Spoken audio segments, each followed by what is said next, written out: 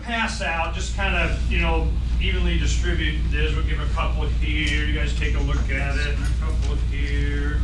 And take a look at scheduled for.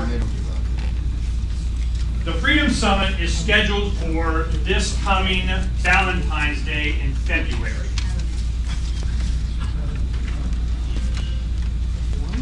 Go ahead and pass one of these out per table. Okay, you can do that later.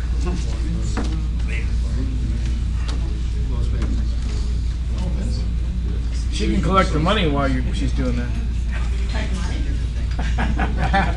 You can get your signatures from everybody you collect money from. You got stuff out.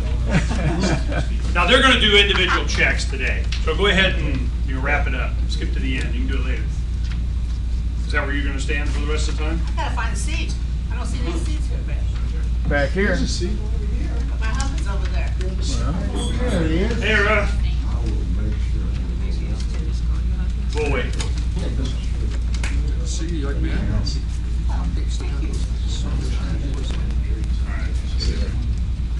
there we go. Yeah, DJ, I go to the gun show.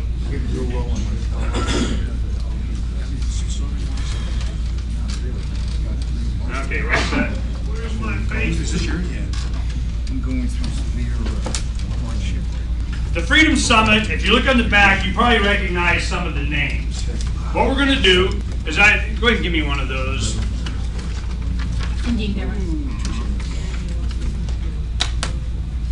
Now, the names probably, some of you will recognize a lot of them. I'm going to tell you who they are. The Freedom Summit has been, it's turning into a thing. In competition with other freedom festivals and so on, ours is unique. It's a little bit different. When I go to, like Libertopia just went last weekend, you'll have 30, 40, here, I'll get sick, okay? Is that good? You have 30, 40 speakers in 4 or 5 rooms. And you go through and I want to see this guy, this guy, this guy, this guy, this guy, and I miss half of them because they're speaking at the same time.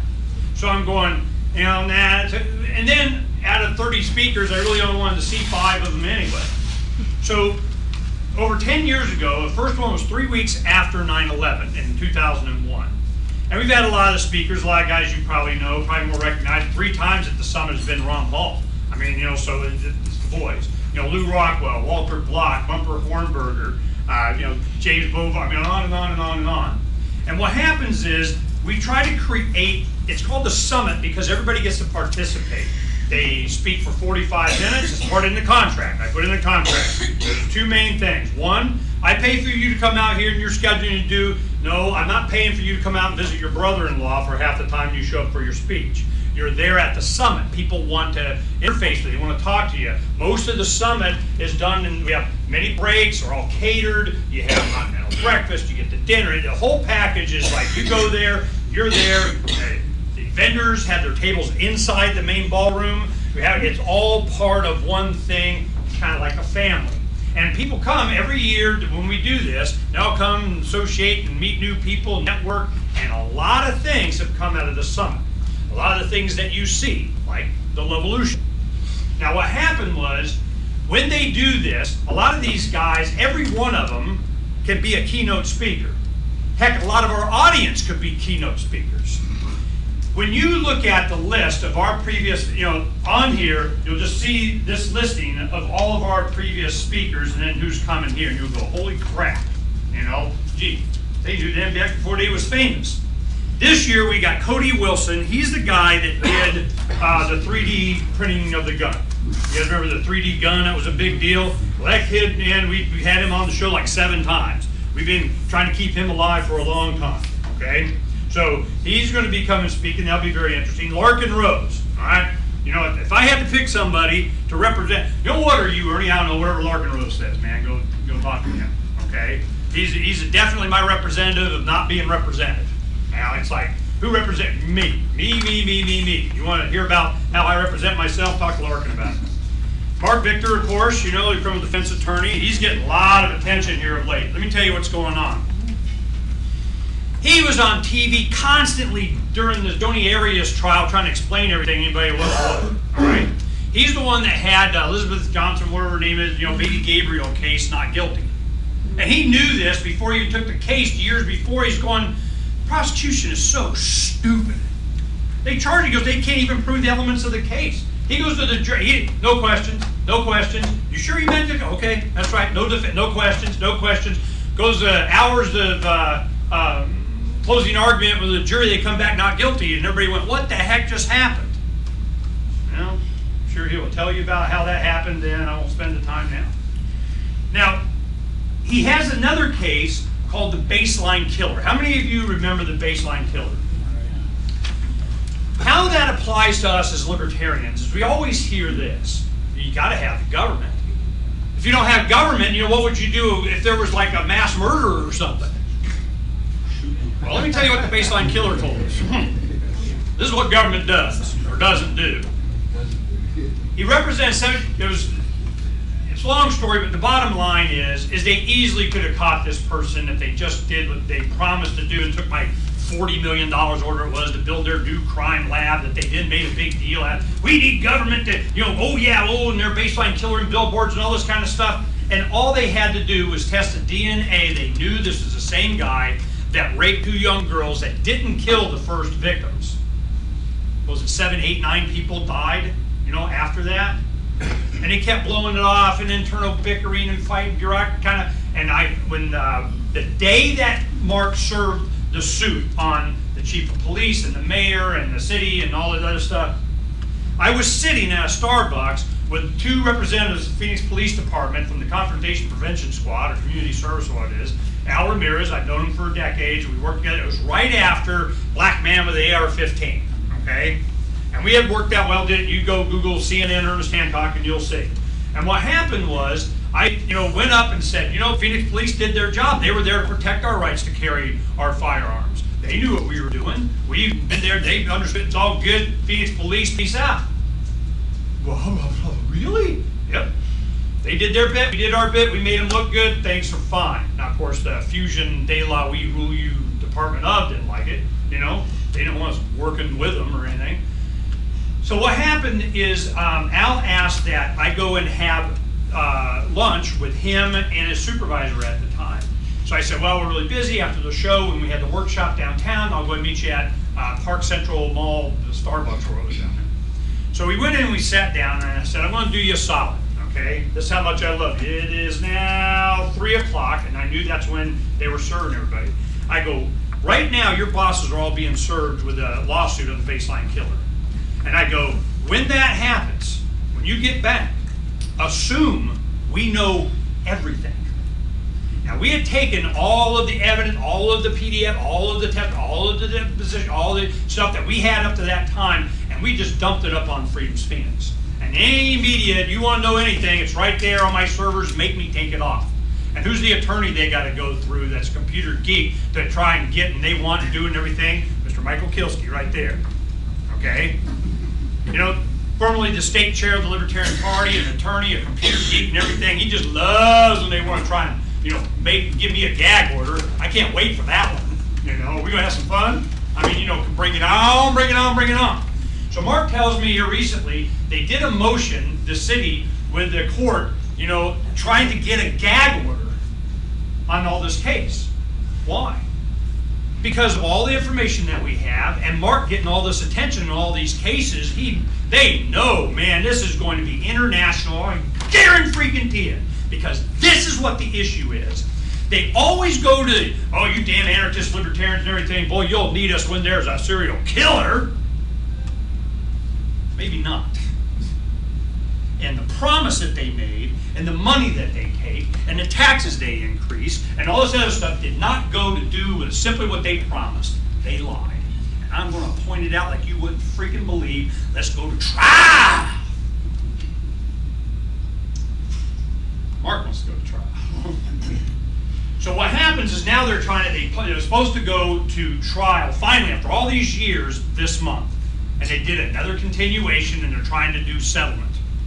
Well, maybe we don't want to settle. It better be some stupid money, because we are not settling. Because what's the point? What is the point of government? What is the one thing they threaten you with? At this same time, what was going on? They raised the food tax in Phoenix. They had a food tax. We got to have a food tax. If we don't raise the food tax because we're not ripping you off enough, we need more food tax, or we might have to cut back on the number of police having some Murgatroyd. Oh, you mean you reduce the police state if we don't have to? Cool. Next. Yeah, but we'd have fewer cops. Good. And your argument? This is not the argument they want to have. That's the argument I want to have. Now, that brings me to this other point. Hand me that. This summer, there was Pork Fest 10. Okay, the 10th Porcupine Freedom Festival, the Free State Project out of New Hampshire. They have a big camping festival that's up in New Hampshire. It's a week, just camping and chilling. Some of you have gone. And there was a thing called Agorist Pitch, and it's kind of like the pitch, you're fired or whatever. Anyway, there's a pitch. You go in, this is my great idea.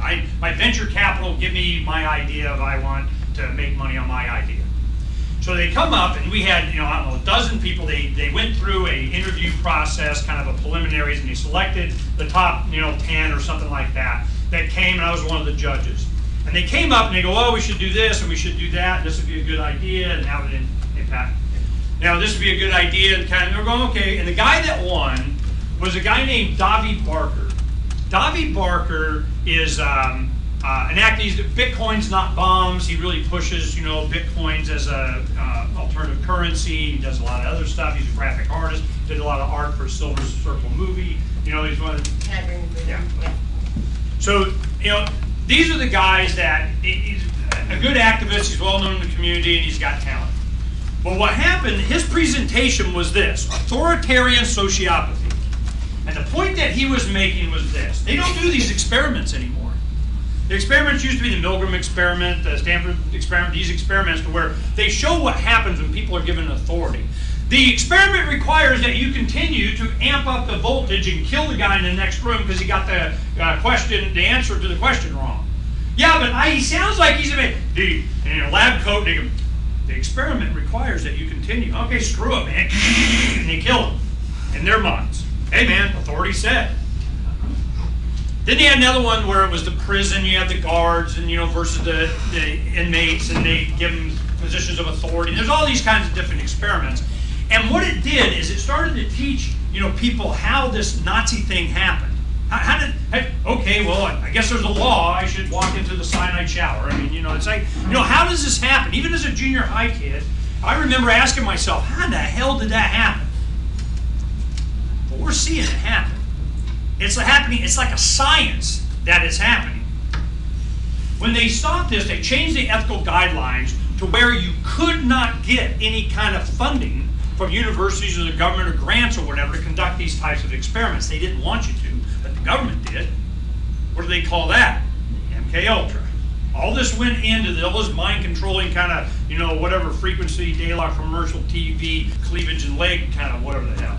Okay? So as they did this, what happens? You have entire generations that are being molded into whatever the heck we're being molded into.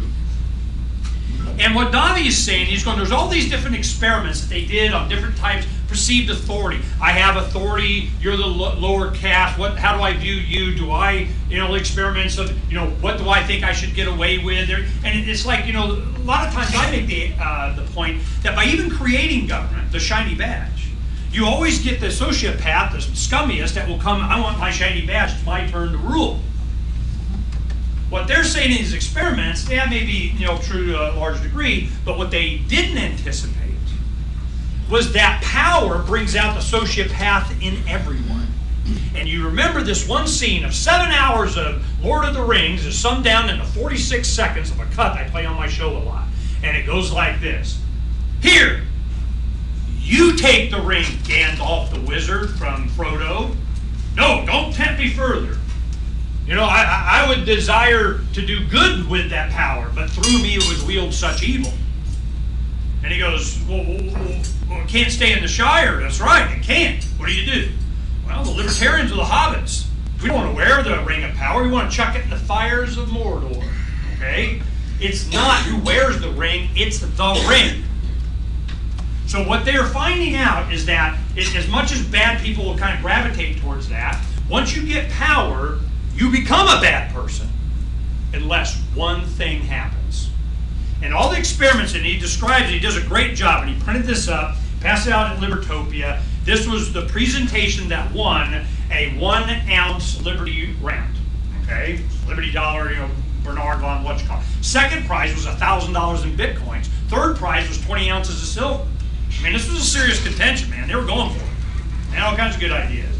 But Davi captured the imagination of everyone because he said, for the first time, we have the ability, and we have a lot of PhDs and psychologists and libertarians and anarchists and voluntarists that understand this idea. We need to understand what they do and how they've been manipulating it and showing it to everyone. And the bottom line was, power only respects the rights of the individual, holds themselves to a higher standard, does all the things that you would expect they should do under one condition: when everybody believes that their power is illegitimate. When they don't believe that they have legitimate power, when they believe that they're just an occupying force, when they believe that everybody knows that they're crap, kind of what's going on now, okay? When that happens, to legitimize their position, they feel they need to legitimize their power and their scope and so on. That's the time when they start doing their job the way they're supposed to. That's the only time. So this is kind of the experiment, and I can get into details, and you just need to read it and you'll see how it's doing it. But they're taking this seriously. They're hoping to present findings by next Pork Fest this coming June. So they're setting up their ethical guidelines now. He's marketing it to have people participate in doing that. So that's going to be very, very interesting. He's speaking at the summit as well. Judge John Buttrick. He retires from the Superior... Hey, how you doing? Just go ahead and have a seat. Then we're in. He retires from the bench so that he can spend more time with his wife that recently died of cancer. Now, what happened was he took a kind of a more part-time job as a federal magistrate that operates out of the Arizona district out of Yuma. So I'm going, okay, so he's a federal judge. Here's a judge. Now, in '94, he ran for governor against Basha and Symington as a libertarian. Everybody knows him as a libertarian. He was on the National Platform Committee, the Libertarian Party National. So he'd been an attorney of mine, a lot of activist cases that we go against the government and all that kind of stuff. Harvard law grad, summa cum whatever the heck, he's senior partner Brown and Payne, the boy's got skills. Federal judge. What is he going to talk about at the summit? All you bunch of anarchists, we don't need no stinking law. What do we operate under? What is your conflict resolution after all this falls? When the economy goes, the dollar's done, the repudiation of the federal government, debt's not paid, whatever happens, is there going to be any law? How are we going to survive? How are we going to... The last 5 issues of our magazine has been focused on this point. What happens? Oh, you bunch of anarchists, you don't believe in law. Of course there's law. But if it's coercive, if it's, preventative, if it's prior restraint, if it's all this, and all this stuff you can't do and all this stuff you have to do, that's not legitimate government. And if it used to be the unanimous consent of the governed, and Franklin got Thomas Jefferson to change it. They're like, no, you can't get unanimous. Of course it has to be unanimous. It goes down to the individual. That's the whole point. So this is coming back. This whole discussion is raging at the younger generation. And I get into arguments, but it's always our age and older. It's the older guys that, that'll never happen. I'll sit there and show them examples. Doesn't matter. Don't care. You'll never have a free market. Really. We did an entire issue. They're doing it right now. Big talks at Libertopia and so on just Bitcoin. Forbes magazine comes out. eBay does a video on using Bitcoin in their future. eBay. That's not good enough. Really? Really? Ernie, you're arguing that you can have unanimous? You can talk at the end. So what happens is it's called, let me tell you what unanimous is. Where I spend my money. If I got a gun to my head to take it, that wasn't consent. And then what I get, 51% put a gun to my head and that's okay? You see my point? So it's already happening. You go to Silk Road, there's a place called Silk Road. What Silk Road is that, just let me know when you guys are ready. What Silk Road is a deep web BitTorrent. You go on encrypted kind of, you order right now. If you got your smartphone, you go Silk Road, you can order any LSD, heroin, drug, gun, whatever you want on Silk Road right now. And you pay in Bitcoin, and nobody knows how to track it. They get their money, you get it, shows up in the mail. And, I'm going, wow, and nothing's tracked. This has been going on for years. All of a sudden, Forbes magazine starts going, what the hell? This has been going years. And then we had, it's legitimate when Chucky Schumer comes out and says, we got to stop them. You can't. Damn it. Don't we have Hellfire missiles or something? So this is not happening later. It's happening now. So while a lot of the older generation, they're going, no, they'll be Alan, okay? But the younger does not care.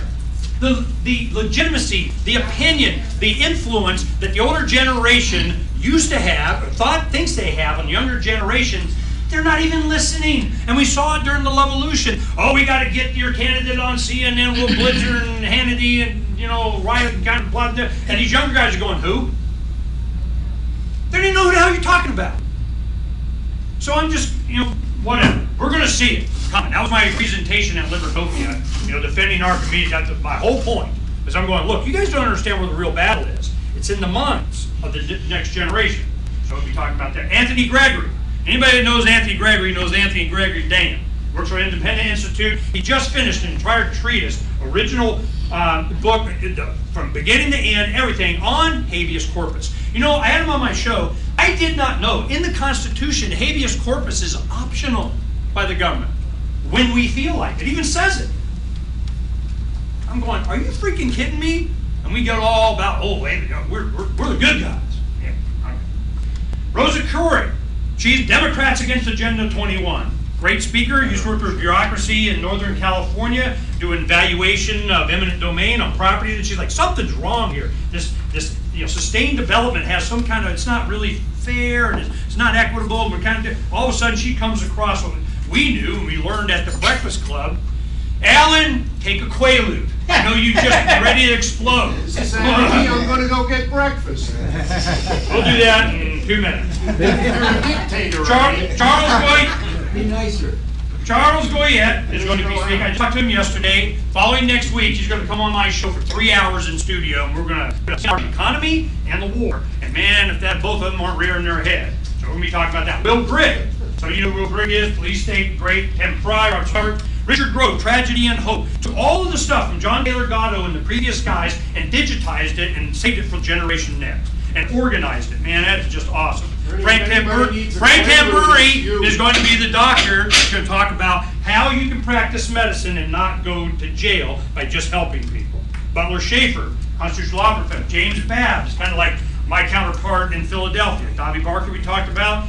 John and Catherine, they do Blush Family Farm, all self-sustaining stuff. We're doing our Aquadome. We're going to be doing that with them. Greg Peterson, Urban Farms. Paul Rosenberg, Freeman's Perspective, economist. He's got a lot of things going on.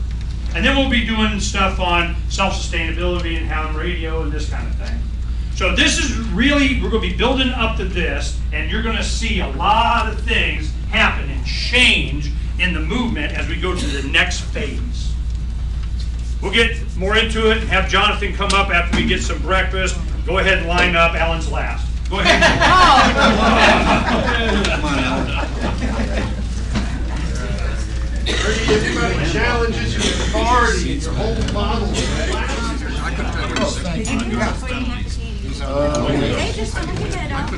All right, guys, let me go ahead before Jonathan, while he's finishing his meal, I'll tell you about Libertopia, the Aquadome, the bat, and keep you entertained.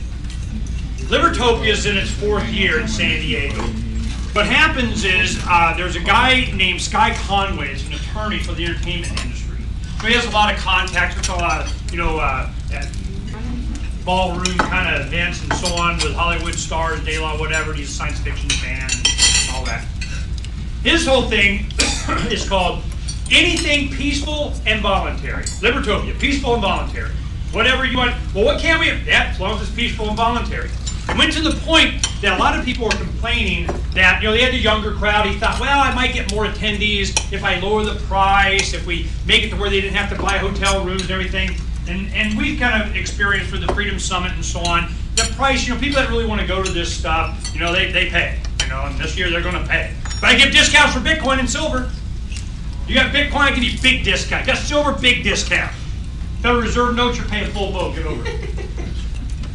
So what happens is, we go to Libertopia, and Sky and I have become, friends over the years, and they have us, they give us all kinds of goodies for us to go because they want us to bring the dome. We have the big money dome, we put it in there, and it's really cool inside and everything. Well, where they did it before, Half Moon Humphreys Bay on the marina there, it was outside, it was beautiful. You got sailboat masts everywhere, outdoor stage, it was kind of cool. So they said, well, they went to this other place, Town and Country, and it's a beautiful facility. It's really big, it's really nice. And it's older, been there 40, 50 years, upgraded and so on, but it's a very nice facility. The ballroom, what they did, they told everybody, you go, yeah, you bring the dome, you can just camp in it. In the ballroom inside, yeah, just camp. Just stay overnight, don't worry about it. We're like, really? They had negotiated to where we'd have our own people inside, we just stay overnight, and security, don't worry about it, we got to take care of it.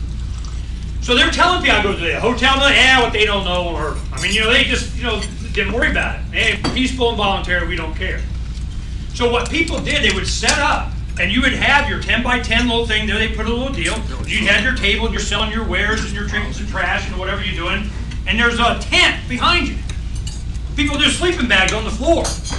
You go around the thing over there, they got a little canopy kind of, I don't know, naked zombie dancing orgy room for all I know. I have no idea. So this was going on, we're going, wow, okay, well, we're in our hotel room.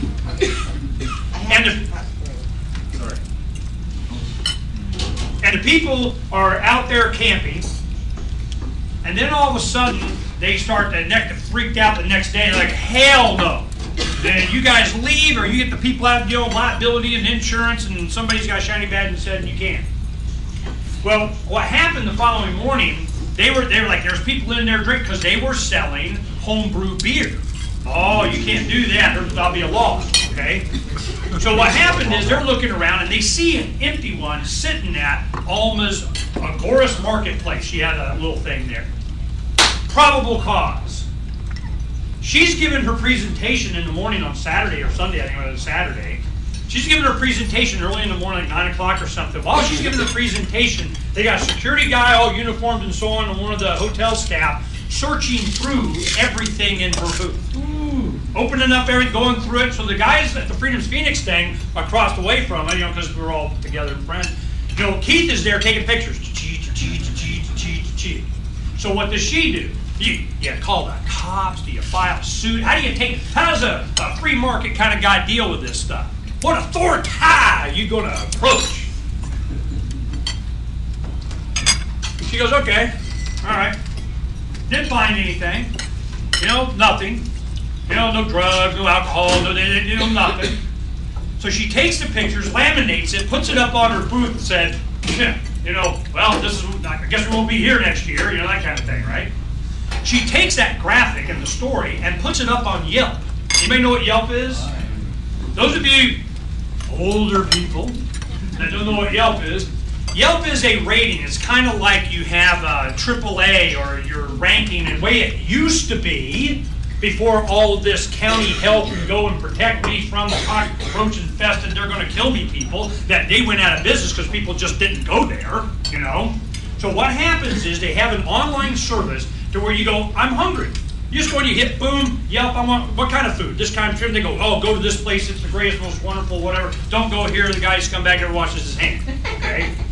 So she takes and puts this up, an evaluation of the entire hotel, tells about the weekend, what they did, how they did it, put it up, and all the comments come back, oh my God, blah, blah, blah. That is the free market solution to these kinds of problems. Don't tell me it can't be done. I see it happen all day, every day, all the time.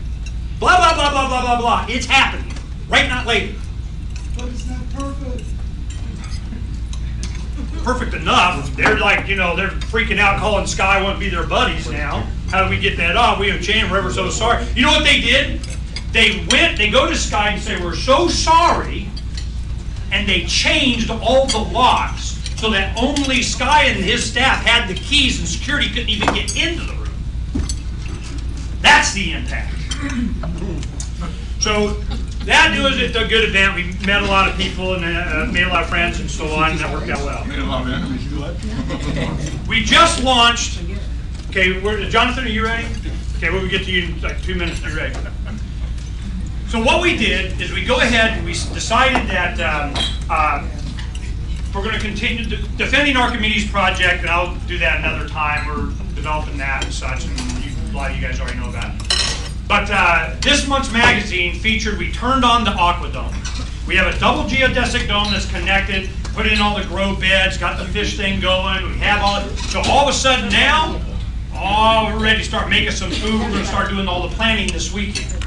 The last weekend, the weekend right before Halloween in October, is when we're going to have the Harvest Festival. It's a great pumpkin harvest festival. Little kids encouraged to go pick their own pumpkin that we're growing.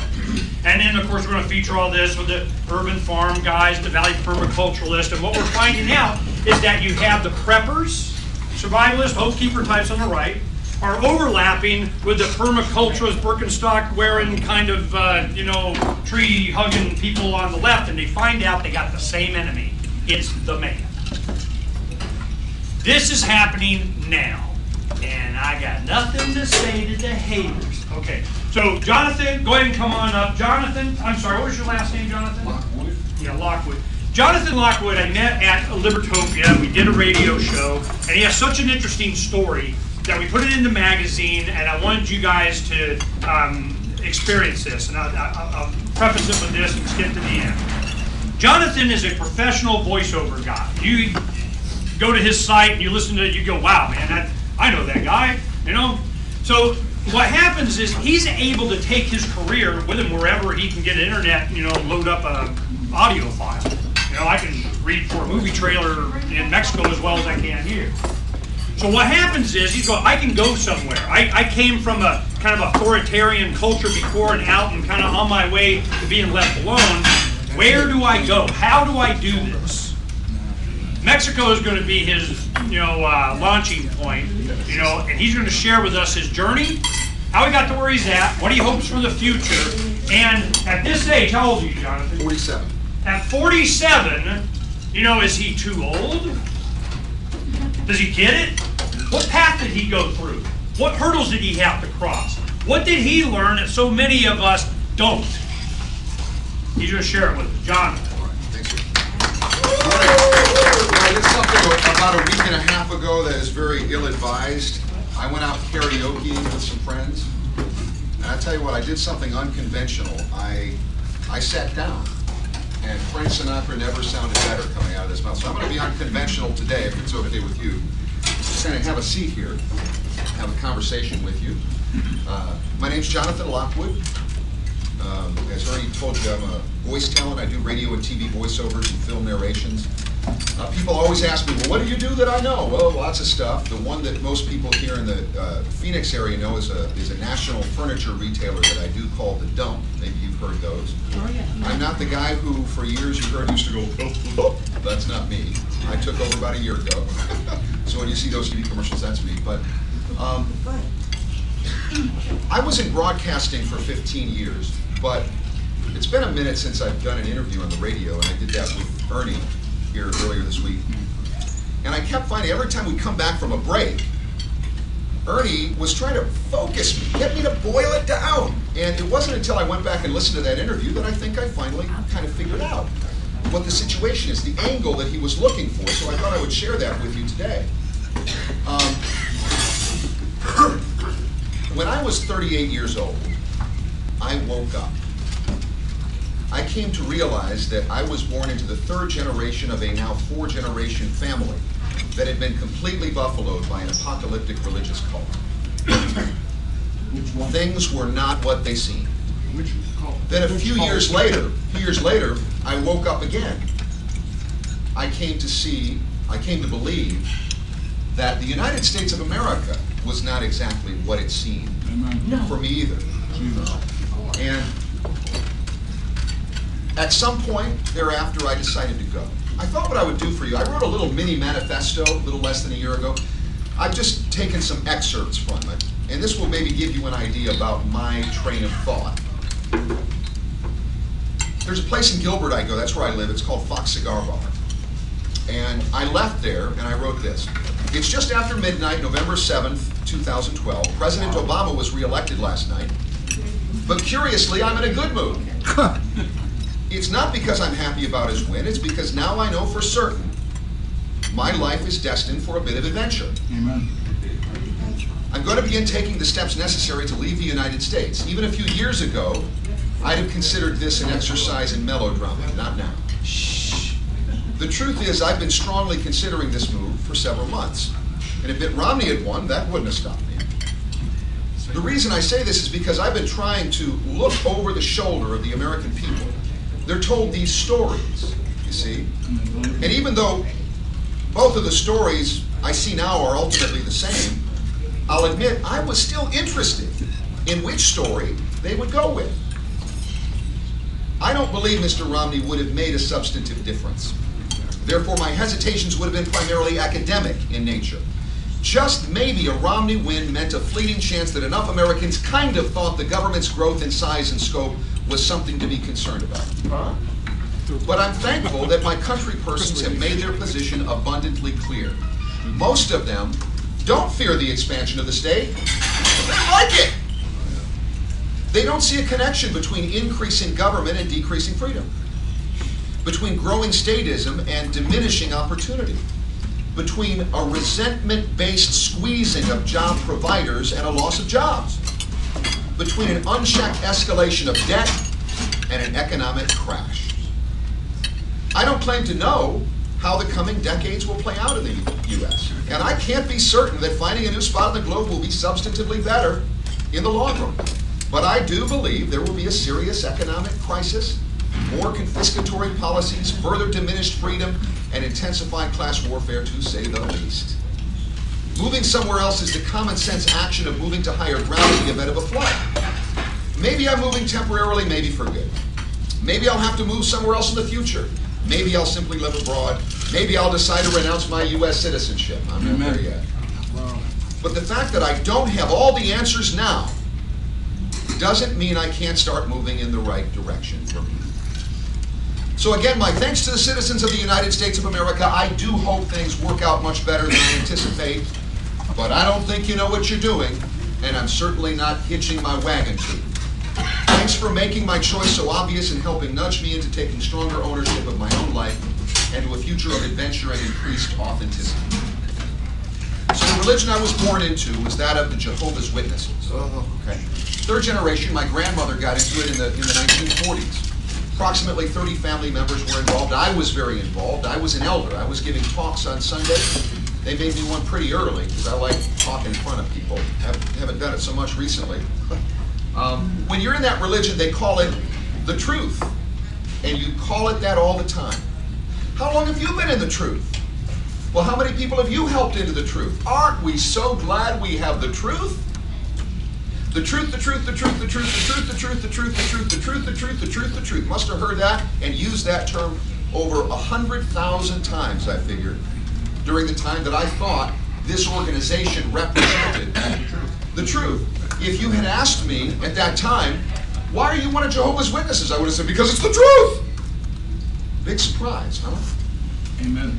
Similarly, I think most Americans really do believe that they live more or less in the land of the free, in the greatest country in the world, the place where government cares more.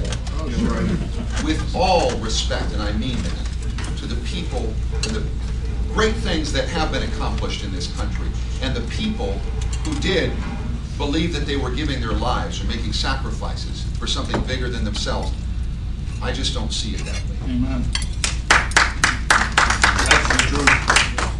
So, I don't care how many dramatic songs are sung or how many really noble stories are told, because I know how groupthink, propaganda, and self-deception work because of my relationship with the organization that I was involved in for so long. The next time I am able to sit with one of Jehovah's Witnesses, and as I'll talk about later, that really doesn't happen anymore. If they are willing to talk to me about their doubts about this organization, I'm going to write something on a piece of paper, and I'm going to put it in a sealed envelope. They are the words that that person will almost certainly say to me at some point. And then they say, I'm going to pull it out. But where will we go? You see, when you're one of Jehovah's Witnesses, it isn't just that they teach you you have the only true religion. They teach you that God has always worked through an organization of human beings on earth. And by the way, it's us. So if you tell them this is not what it claims to be, they say, well, if this isn't the truth, where will we go? So my answer to them is, when I came to see that this organization was not what it purported to be, I didn't need to know where I was going in order to know that I needed to split. And so I've come to see a similar tendency, I think, with some people who ask me why I'm leaving the U.S. Oh, there are some people who don't want to hear that. They get their haunches up right away. Why? Why are you doing that?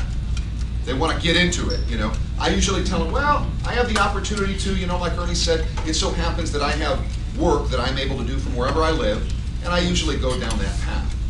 But when I do talk to people about my personal reasons for thinking it might be smart to get out of the United States, they often ask the same question. Well, if the U.S. is not the place to be, well, where will we go? Where will we go?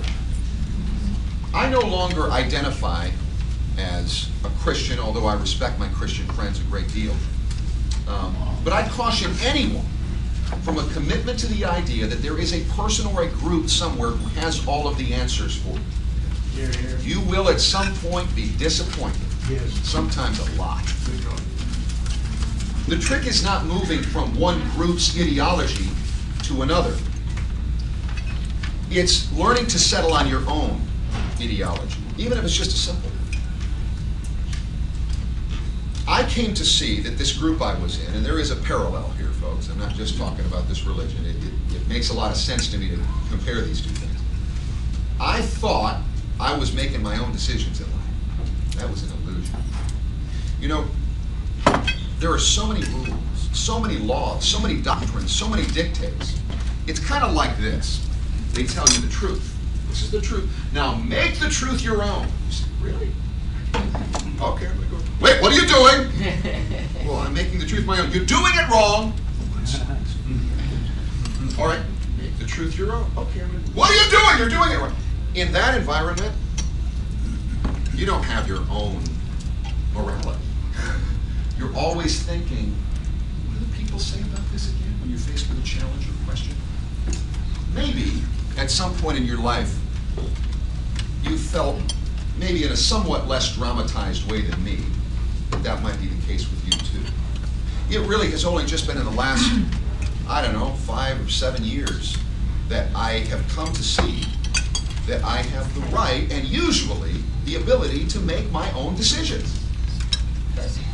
So, when it came to leaving a dictatorial religion, I didn't have to decide where I was going before I decided I needed to go. Would I find another organization that claimed to be the sole channel of communication from God to the planet?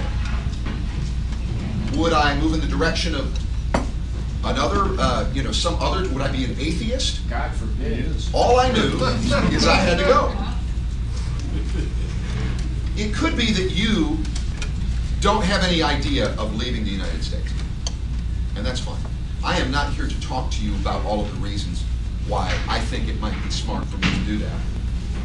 It could be that you feel confident you can ride this out, and I envy you for that. I hope you're right. It could be that the idea of leaving really burns within, but you just don't know how to do it. If a person doesn't think they need to leave the United States, I get that. If a person just doesn't have the circumstances to leave, oh, I get that. But what is a little bit sad to me is the idea that a person wants to, but they're so filled with questions that they're paralyzed and they don't start moving in any direction. Or maybe some people have this attachment to this country and just cannot imagine that there's a life somewhere else. So if it's those last two reasons, well, that's the thing that seems a little unfortunate to me, so I thought we could talk about that. See, the trick in this case is not necessarily believing there's another land of the free that's just perfect, nor is there necessarily a particular guy or group who has all the answers. But there are lots of great people who've done lots of great research, pulling together information about where you might be able to go and why. There's lots of it. You can find it from the comfort of your computer station in your home. When it came to religion, I did start moving originally in the direction of sort of bare bones Christianity. I met a lot of neat people during that time. I started moving in the direction after that of what some people like to call New Age. That was kind of cool. Now, I call myself an agnostic. I don't know. I'm okay with not knowing. I don't think anybody else knows, but then again, I don't know. Do you care? When it comes to relocating, my first choice has been Chile. Is it perfect? I wouldn't say that. While I sort out certain questions that I have, I've decided I'm going to skedaddle to San Miguel de Allende, Mexico. Is it ultimately the best place to be? I don't think so. But it's the right place for me to go now. That's how I see it. It's got a lot of nice things going for it, and it's a great option for me right now. And over the course of the next year or so, I'll be keeping my eye on Chile and some other places, keeping there. You'd like to know where it is? Yes, I'll get into that. I'll go ahead and tell you now. So San Miguel de Allende is not it's a very interesting situation. I was there for a couple of weeks here, a couple of months back, and it's not something that is on most USA people's radar because it's not a resort town. And usually when people think of Mexico, they talk about going to the beach. This is not. This is high desert in the state of Guanajuato, north of Mexico City, 3.5 hours or so. High desert. I'm going to talk about the reasons why I like that so much.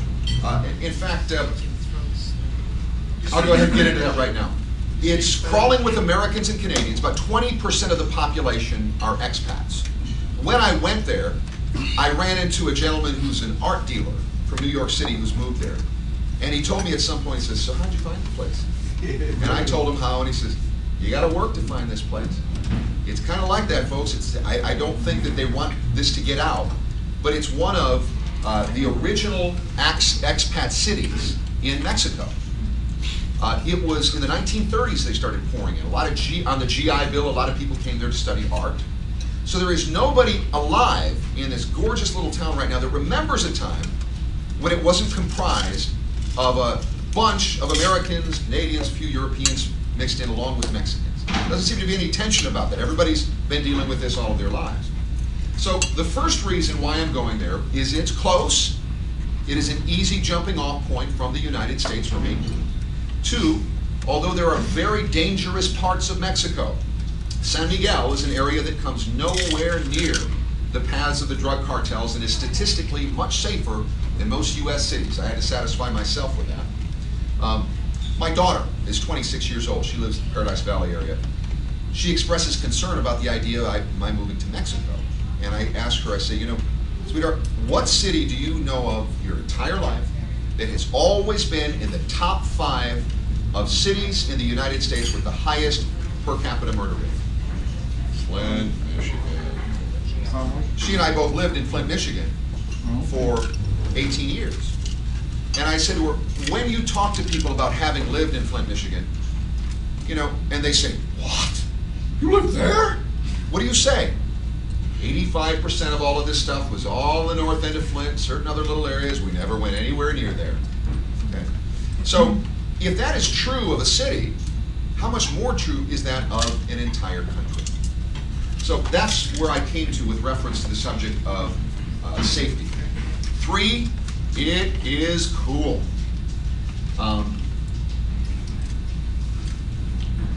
Cool bars and restaurants and clubs that will satisfy you if you like those sorts of things. Little museums, organic markets, farms close by.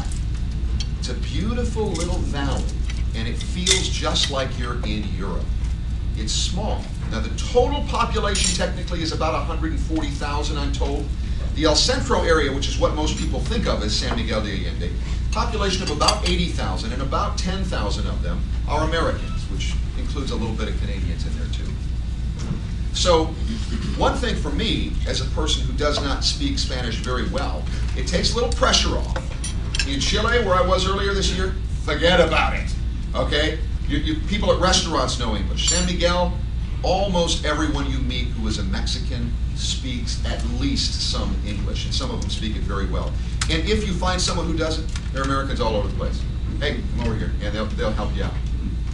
That took the pressure off as it relates to that. These narrow cobblestone streets, this was one of the original Spanish colonial cities. The architecture is breathtaking. It's a walking city. Really, about 15, 20 minutes is the furthest you'll probably walk in this town. If you want to take a cab, nice modern cabs are everywhere. During the day, doesn't matter where you're going, it's going to be about $2 US. About $3 at night.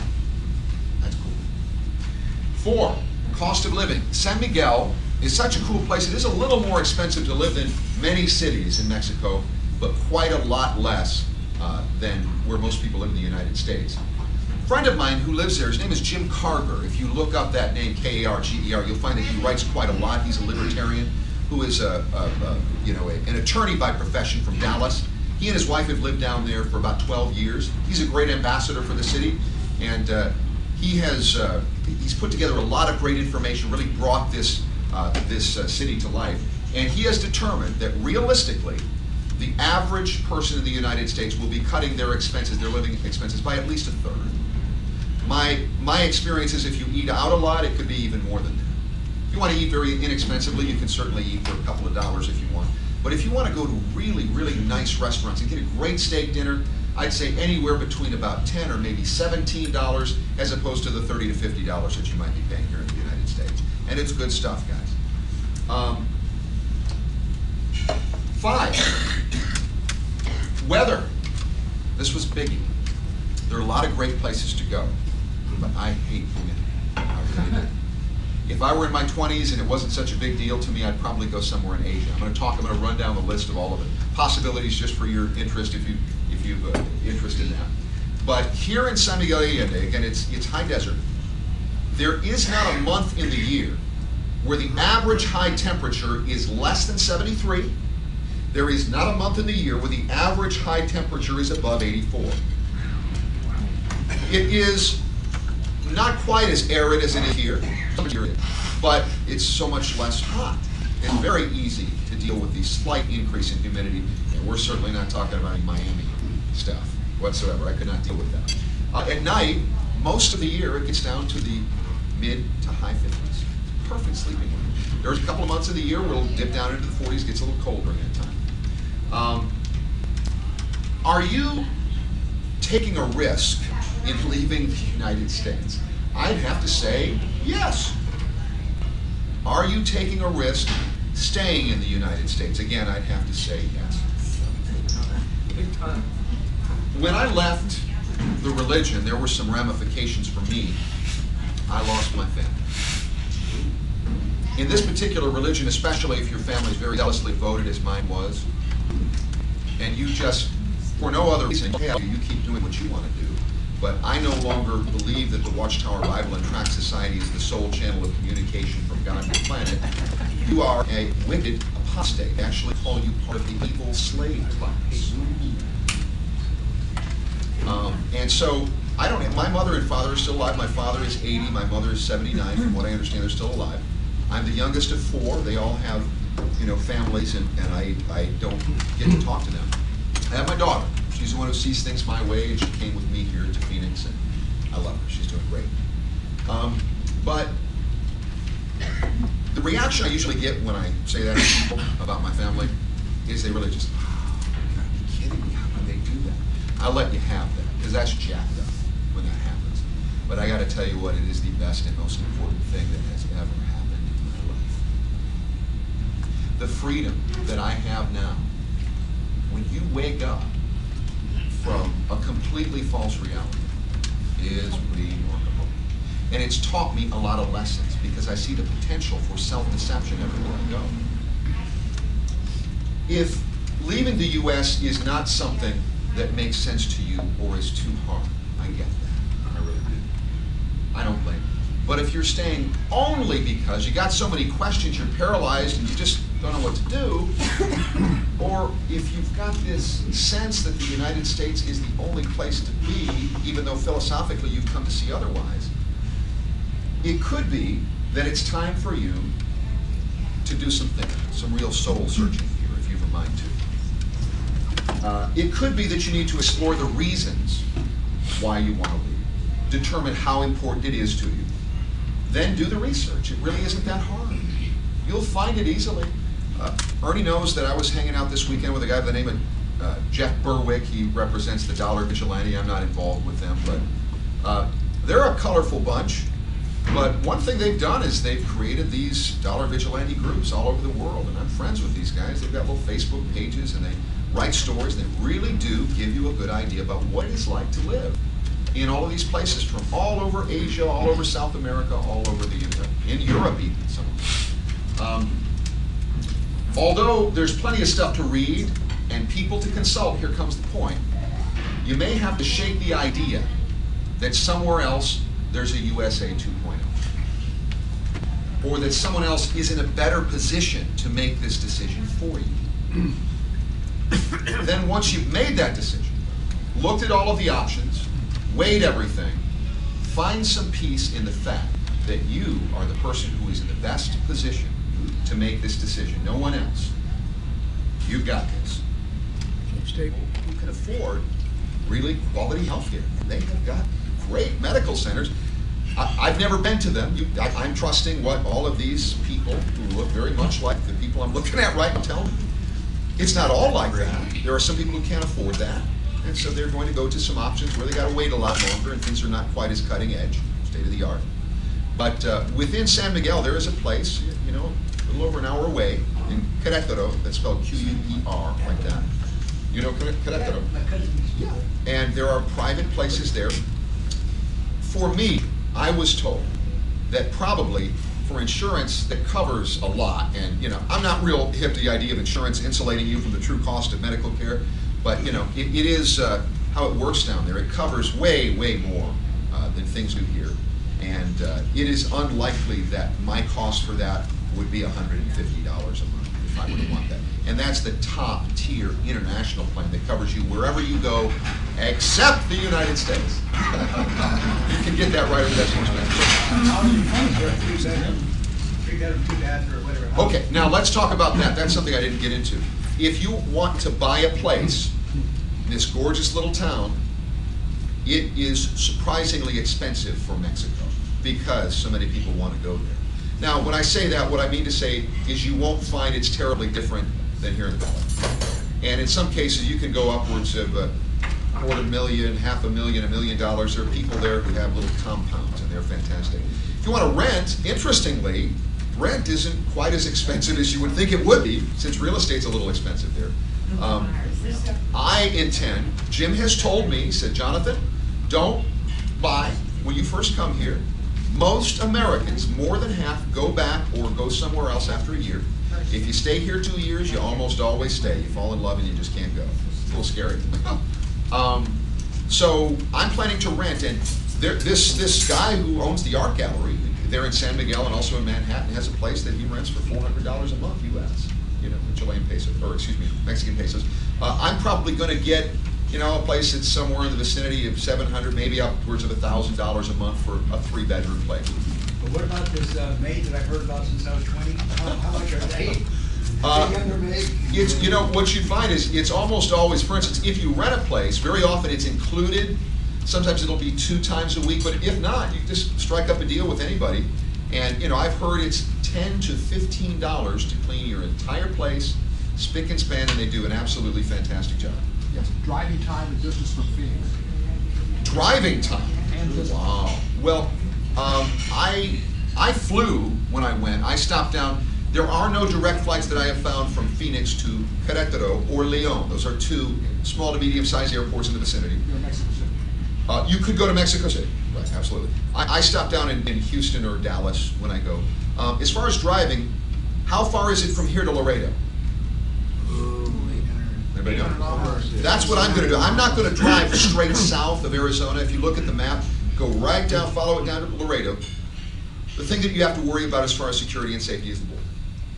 Okay? So they all say the same thing in San Miguel. Again, nice American people who are very concerned about safety. Never cross that border at night. You go during the daylight hours, they say you're fine, and many of them do it all the time. How do you get there? Well, say it again? South of Monterey. I forget where Monterey is. I think you do Juarez, Highway 45 down towards Mexico City, but you turn west to go to Carretero, but you're north of Carretero, I think. Yeah, a little bit. There's a toll road. You drive there, you fly there? I fly there. I'm going, since I'm going to be moving my stuff there, I will be getting a truck, dragging my Acura down to Laredo. I do have to hire a broker down there to, now you can hire a company to do this. It'll cost you, $10,000 or more. I don't want to do that. I want to spend $3,000. So there's a sort of a licensed Mexican truck that will get your stuff from Laredo to San Miguel for, I'm told, about $1,000. The broker costs about $1,000. They deal with all of the legal stuff between the United States and Mexico. How did you visit? I flew. To where? I stopped down in either Dallas or Houston. I think it was Houston, and then on to Querétaro. And how did you get from there to the place? Oh, a driver. Oh, there are so many people there who will hook you up. In my case, Jim got me a town car. This guy stood there all dressed up, nice Mexican guy, spoke a little English, had my name up there, that was cool. Never had that experience before. And we just drew the countryside, beautiful, rural area. I want to get this gentleman's question. Yes. What about capital flight? Taking your resources with you, like from your bank account? I understand the feds are stepping in and making it more difficult. Right. It's an interesting question because if you're moving, for instance, if you're moving precious metals, the story apparently has to do, well, you're not supposed to move any more than $10,000. Right. Well, is that the face value of your ounces, or is it the value of it? Nobody seems to be too clear on that. A little skittish, and I'm not the right guy for that, but there are a lot of people out there who tell you What exactly. about the banks? Yeah, well, I've had a relationship with a bank called Monex. Now, I'm lucky because I have this Jim Carter who loves to help people with this, and he's analyzed all the banks, very skittish about banks. And this Monex was originally a currency sort of trading organization in the beginning. In fact, Monex was started by the guy who wrote that book, Inclined to Liberty, that was given out at Libertopia that somebody's got sitting up over there. Monex does not loan. They do not engage in loaning, which to Jim's way of thinking makes it much safer. And so that's what they have a lot of personal services, this particular Monex, and so I'm kind of trusting Jim in this regard. And the thing that you can do in transferring funds, you can wire it, and you're able to hold it in their account in U.S. dollars until you see the Mexican peso in a proper place, and then pull that trigger and make an extra little bit of money if you want to do it that way. Is the Fed grabbing their share off the top? I haven't heard about that happening there. When you're making purchases, from what I understand, a lot of times you have to jump through some hoops for that, from what I hear. I just checked, it's about 1,500 miles riding distance from Phoenix to there, which puts it about. Say again? You need an FM3? Oh, yeah. Is it FM2 or FM3? I forget, sir. I don't know. Didn't it just change from the FM3? You got a whole new system because they did something with the computer system a couple of years ago. Yeah, I heard about this. One thing Jim did is introduce me to his attorney, young guy named Enrique. He trusts him implicitly, and we talked about all of this. I'm going to go here to the embassy or the consulate here in Phoenix for Mexico. About $40 US, and that gets me my temporary visa. You've got 90 days to get there and establish yourself wherever it is that you're living. He's going to help me out for a few $100s. He's going to transfer that into a temporary resident card, which is good for 1 year. After that year, it will then be good for another 3 or 4 years. After that, I guess you got to make a decision about whether you're going to stay there and what you're going to do. Yeah. There's probably a public bus from Carretero to San Miguel. Yes, absolutely. Yeah, I've heard that's what a lot of people do.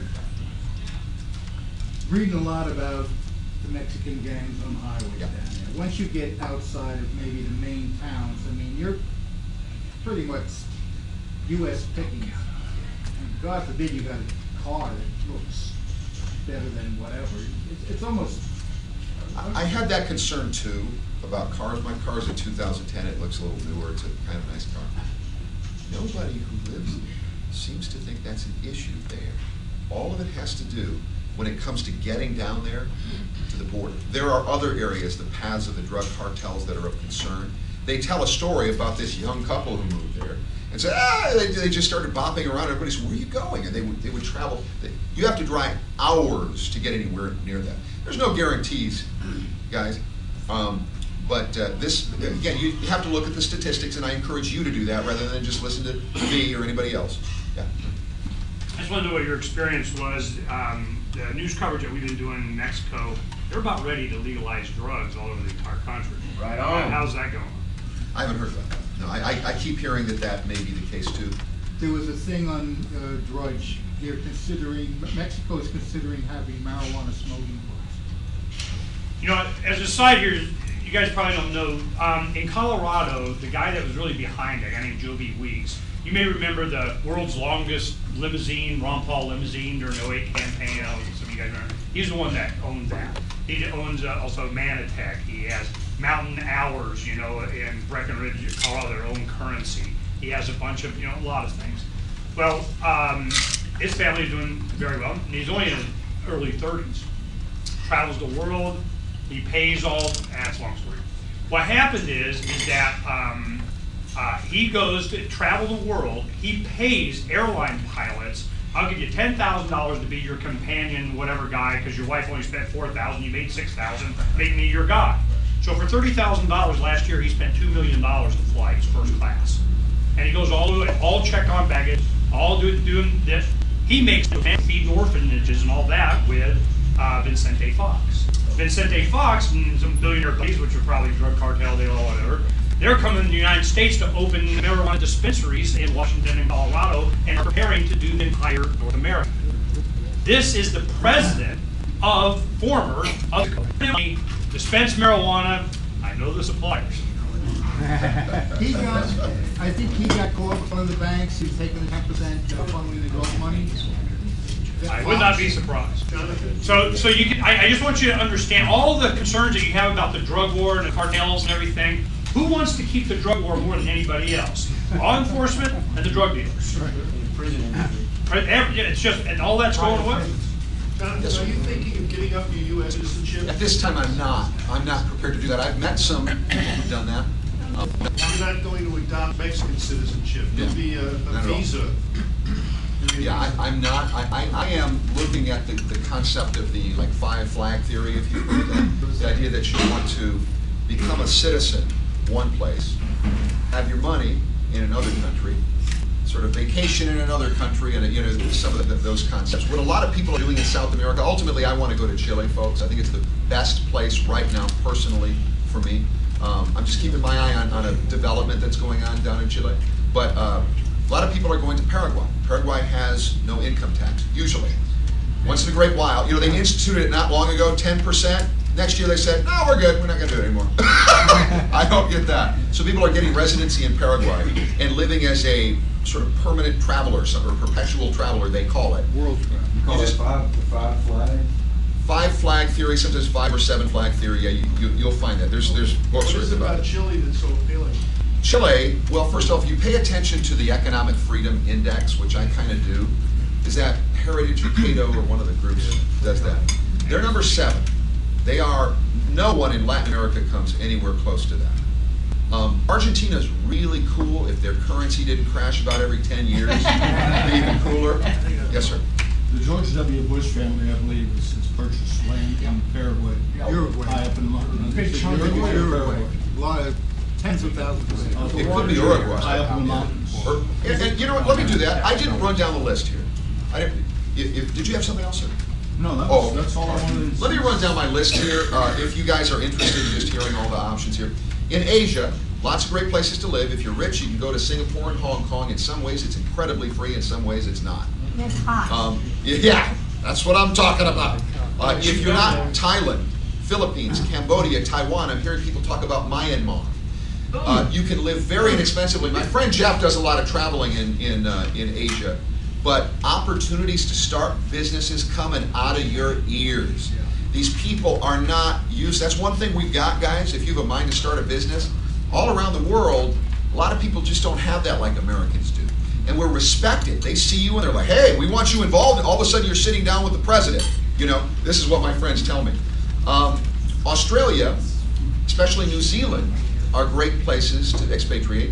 They speak English, and despite what you hear, I am told by everything I read and hear, there is a really fair amount of freedom there. Central America, lots of people love living there. Panama, Nicaragua, Costa Rica. There's a young man there at Libertopia over the weekend who has a development going in there. They speak English, or excuse me, no, I don't know. It's very warm. It is inexpensive to live in most places there, and a lot of pretty girls, Doug Casey says. South America is very exciting to me. I hear a lot of people talk about Ecuador, Peru, Brazil, Argentina. Uruguay is lovely. I have some friends who live there. My friends tell me it's not always extremely welcoming. They don't dislike you, but it's not so easy to get citizenship if you want to do that there. Paraguay has no income tax. That's beautiful, but it's hot and humid as hell. I had a buddy while I was down there hanging out in Chile who tried to move to Paraguay. He made it 2 months and he skedaddled back to Santiago, Chile. Chile. So I was there for about 3 weeks earlier this year. That is my pick right now. Santiago is a wonderful, safe city. Do the research. Let me just finish talking about this and then I'll go ahead. It is a first world city. I don't know if you would believe that. Very modern, magnificent places to go. Things seem to work here. Here's the funny thing about Chile. The police are surprisingly uncorrupt. I don't know why. It's just part of the culture. If a cop is found out, I'm not talking about little stuff. There's probably little things where you can pay people off like they do every day in Mexico. But largely, if there's a big scandal, that cop will never work again. The family is shamed. It's just part of the culture. I don't know. It's interesting. And they patrol with machine guns. Well, I didn't see that while I was there. That could be. That See could what? be. See the machine guns that the United States government bought recently, and the tanks. We'll take a look at that.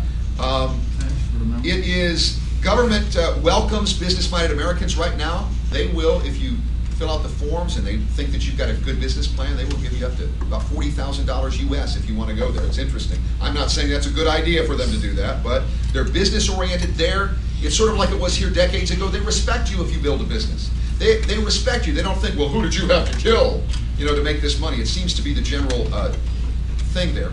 Central Chile will remind you very much of southern and central California. It's beautiful. Vineyards, mountains, rolling hills everywhere you go. Okay, so, yes? 2 questions. A couple minutes ago you mentioned a lot of places that are supposedly very free economically, particularly in Asia. Isn't it true that in a lot of those places, even though there's a lot of economic freedom, you can't walk down the street with a t-shirt that says the government sucks? Yes, and that's what I meant. That's exactly what I meant. Yeah. You hear about the guys getting caned for something, Yeah. that is a concern in places like Singapore. Yeah, and question number 2 is that is it true in most of these places you just can't go walking around or carry guns in your car, or can't walk around with guns or carry guns in your car? That is different everywhere you go. For instance, my friend Jeff Berwick was talking about this in Mexico. Yeah, it's illegal, but nobody cares. If you ever wonder why many people in Latin America look at you funny about when you talk about legal immigration or legal, the law is corrupt. They know what we know, but they just figured it out a lot sooner than we did. Legal? Who talks about legal? Are you on the side of the corrupt government? Is their attitude? They have guns. They don't care about what the law says in that regard. Now Singapore and some areas of Asia is a different story, and I can't speak with great authority about guns there. Yes. 2 things. Phone, and are you going to work? I'll just work from my home. Okay. I just have a little recording studio. Just do And my what voice. about phone service and stuff, like cell phone? How is that? It's fine. It's fine. No issues. Does Internet. it cost a lot more if you use your cell phone in other countries, or do you know how? No, the plans are a little bit different. Most people in Mexico are not on their phones like us. They're just not. Everybody's got a phone. They're just not walking around like zombies like I am. And so the concept of having like an unlimited plan to most people in Mexico is just like, well, why in the world would you need that? They have them. It's not extraordinarily expensive. I'm just wondering, since you probably be calling America. Yeah. Oh, there are expats down there who've got this down. A lot of them they seem to love this Magic Jack. Some of them say it works beautifully. It does work. It does. Yeah, That's fine. $20 a year. Yeah, right. And they say it works. They've got it down, and they've got the e-voice and all that, so they're able to talk to people or use Skype or whatever. There's a number of options. When I interviewed from South America, Jeff Borwick, Yeah. it's all Skype. Everything's Skype. We have video, Skype, radio, do phone call, doing that. The video's kind of choppy. We'll just do audio. It's kind of, you know, the world's communication. It's totally different now, and it's going to be totally different 2 years from now. If I'm listening right, it kind of sounds like you're motivated because it's maybe an adventure, economic stuff, but I don't think I'm hearing anything political, better politically there or something, so you're not really running from this political thing here, are you? I wouldn't say running from it. Okay. Well, maybe you could look at it like I'm running from it. I decided not to get deeply into all of those reasons. There are better people who can explain that to you, maybe about I what meant to do. your motive. Yeah, well, it is sounds partially interesting that. I would be okay with paying some taxes, sir, if I didn't see unbelievable, irresponsible spending. How in the world, you know? And so I am looking forward to starting the top clock ticking on the foreign resident income tax exclusion. That's rather substantial. It's interesting. The United States is one of only two, sort of together countries in the world that taxes you on worldwide income. They're like, most countries it's like, well, we're going to tax you here, but if you leave, what right do we have to do that? United States, we own your ass. But they do have this one little caveat, and that is, for 2013, I believe the amount is $97,600. The first $97,600 of earned income, you will not pay income tax on. If you meet the time frame for being This is there. true, and you have to. There's a couple of different ways that you achieve that. Right. Yeah. Did you answer? I was just curious if you had reviewed Joel Skousen's strategic relocation material Yeah. and all of this, Yeah, and how yeah. all of that, if you did, how all of that may have played into your decision. I didn't and read his book. It's very interesting. I think that's part of. The book is just so dense, it's tough to read through the whole thing. I The know. film is a good primer, though. I saw the film. Okay. And so that would, Joel Skousen is an interesting character. Some people, he is interested in this with a view, a big picture view, and a concern that all of the stuff that we see related to the Federal Reserve and all of the different things that are going on in the country is going to lead to very serious war. And so his question is, what can you do if you're going to stay in the United States? There are sort of homegrown advocates for, weathering that storm. And if not, here are all the different places on the globe, and he's done a very complete job of that. I can't testify that he's the best guy to look to in this, but it was a compelling movie and the information I read. Say the name again? Joel Skousen, S-K-A-U. S-E-U. He was a speaker at Freedom Summit in Japan. Strategic relocation. And I didn't really know about him that much. Other people gave me books and so on. And he was one of the most popular speakers that year. Everybody wanted. I had no idea he had that much of a following. And it's all about where you live and why, and your terrain and the culture and everything. This is the one thing I wanted to. Why I asked Jonathan to do this is that he's representative of a lot of people. Woken up from because you're a religious society, a state, a family, a political philosophy, a political party. This is everybody either does or does not wake up to they were being manipulated and controlled. Once that happens, what kind of personality are you? What do you do with that information? At the very least, you should not stop lying to yourself. And when you stop lying to yourself, then you start, evaluating things and you make decisions. Well, some of your decisions may be tempered by, do you have grandkids? Do you want to include your family? Do you go, as a grandfather, do I go prepare some place for them knowing they're going to need it? What Jonathan has done is, I think he's done a really good job in kind of, look, you take that one step. You at least learn what's going on and stop being afraid. The success of a lot of what's happening has been this claim of authority and the ability to make you fearful. Fear is the mind killer, and it has permeated this culture and certainly the next generation. And I saw it severed during the Lovolution when I would go to I want to demonstrate this. This is exactly what I'm talking about. I've told some of you this before, so bear with me. I go into a meetup like this in South Carolina, Iowa, Nebraska, New York, Washington, D.C., wherever the hell I was, traveling around the country, and just say, hey man, Lovolution, this is how you make signs, we're going to do it, who are the sign makers?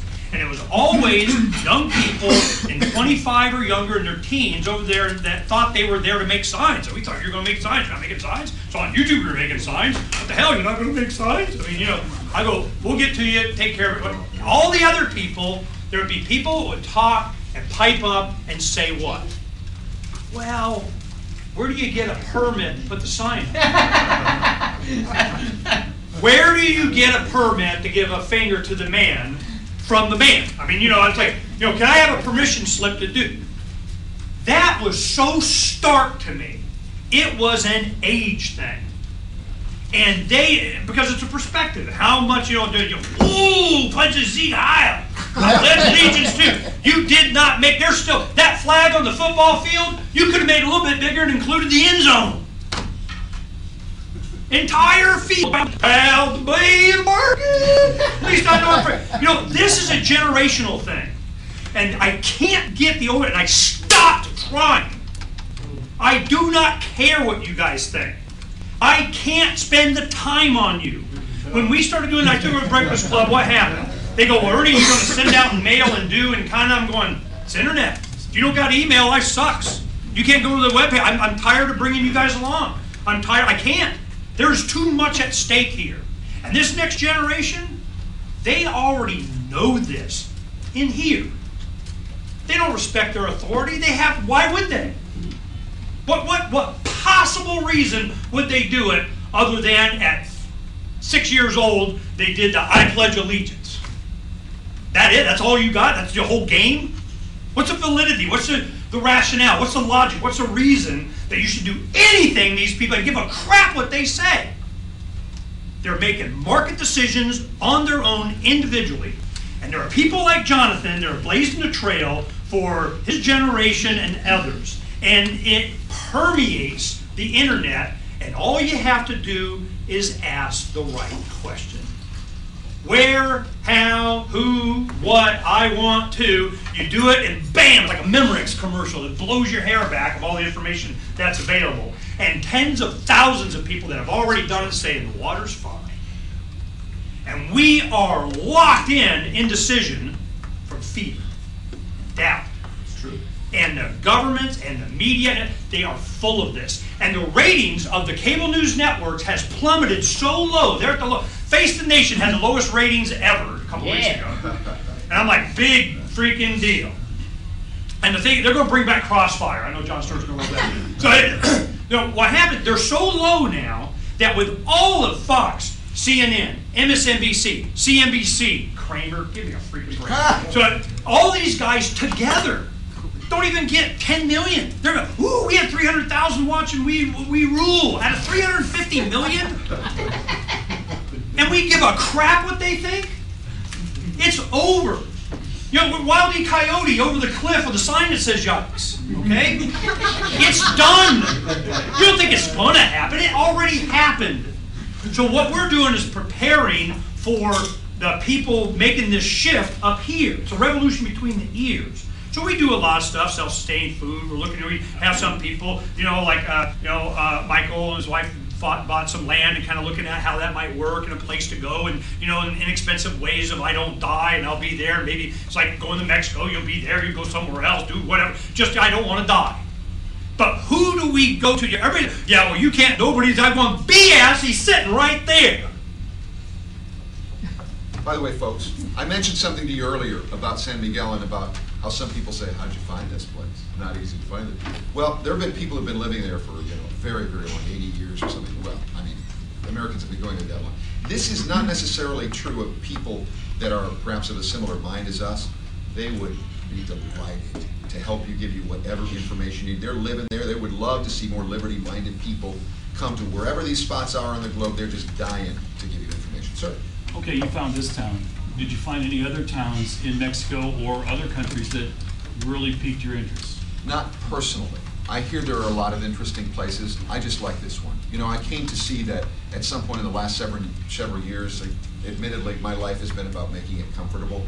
And this little town has got a lot of the stuff that I like to be there. Okay. That's why I like this. Oh, sir? Yeah. Okay, if the New World Order is going to take over the whole world, where are we going to run high? No guarantee, sir. That's what I'm telling you. Wasted time.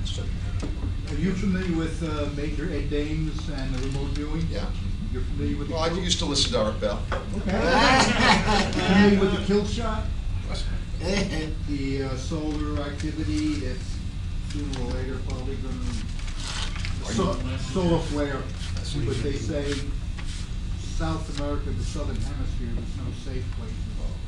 Just bring you up to date. Fear, doubt, indecision, you guys saturate That's all right, with sir. it. Have you checked recently on the position of the Chilean and the Mexican government's opinion on bombing Syria and bringing out World War III?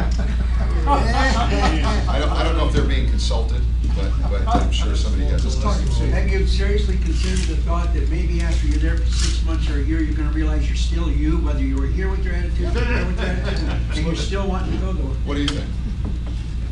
My reason for wanting to get out is not because I think I'll be another person, although what it would kind of be nice is if I could find a place where I could just stop talking about this shit.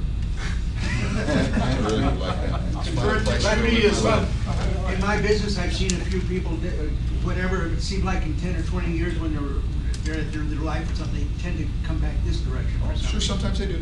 Yes, sir. So in other words, where you're at right now, the hell with you guys, I'm going. Well, I wouldn't say the hell with you guys, but I think I get your point. Yeah. This is what I want to do. This is where this is what you want to do, this is where you're at, and hey, Absolutely. nothing wrong to you. Nothing wrong with it. I may have missed it. Did you say I could illegally on the farm and not end up in Mexican prison? Is that? I wouldn't suggest that. I would say that I know people who have made that decision, and they seem to be okay with that. What was the question? I missed the question. Can you own a firearm illegally Possess. and yet possess and not find yourself in prison? Let me make one question. I'll come to you, sir. This is what Jim Carger always says. A lot of people have discovered, I think I said this on the show the other day, Ernie, have come to see that the next best thing to a small government is one that's so jacked up that it's easy to kind of fly under the wire. Yeah. You know, sir. For what it's worth, we have a book called Worldwide Gun Owner's Guide. 64 countries. You can own a gun in all of them. Oh, okay. There's a way to apply. Mexicans own guns, shotguns for hunting. There's plenty of legitimate gun ownership. How soon are you planning on moving? And what preparations are you making? And how's that going to work? Yes. Well, I thankfully, the best decision I ever made in my adult life was to hire this older woman named Jill, who was my professional organizer. And she also used to be a vice president of Beacons Worldwide Moving, so she's helping me in this way a little bit. Just get my list together. She emailed it to me last night. This is all the stuff you need to get ready. So I'm going to be selling a bunch of stuff. I have decided that I am going to store some stuff here in the Phoenix area. I don't know. I could end up back here. I don't rule that out. And I'm going to take the rest of my stuff in a truck down there. I have to get this Menaje de Casa. That is the name of the visa. That means I've just moved my house there. I can't be bringing in goods to be sold. They're going to be looking through stuff and making sure I'm not bringing in a bunch of new computers or something. But I have some people to help me with that too. So that's it.